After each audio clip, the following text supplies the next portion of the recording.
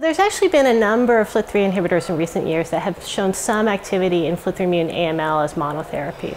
Unfortunately, all these inhibitors have been associated invariably with a short duration of response and inevitable relapse. And what we are interested in looking at is what are these mechanisms. The most well-known mechanism actually all of the ones that have been described in the clinic are cell intrinsic, largely due to mutations that are acquired in the FLT3 kinase domain that impair drug binding. The first generation of truly clinically active FLT3 inhibitors were the type 1 or type 2 inhibitors such as quizartinib. And we conducted a study a number of years ago that predicted mutations within the FLT3 kinase domain that could confer resistance to quizartinib. And the most common of these was a particular mutations that occurred at a particular residue, the D835 residue, that caused constitutive kinase activation, and type 2 inhibitors being only able to bind to the inactive conformation of the kinase were inevitably resistant to this mutation. And so there's actually been a lot of work over the last several years in developing inhibitors that are able to bind to the active kinase conformation and have activity against these D835 mutations.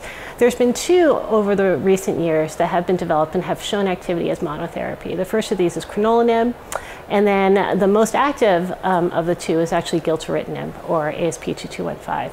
And we and others have conducted some studies in patients who have relapsed on both of these drugs.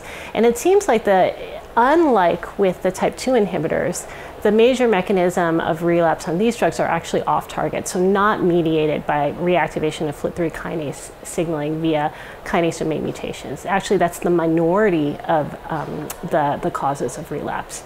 And instead, there's a couple of off-target mechanisms.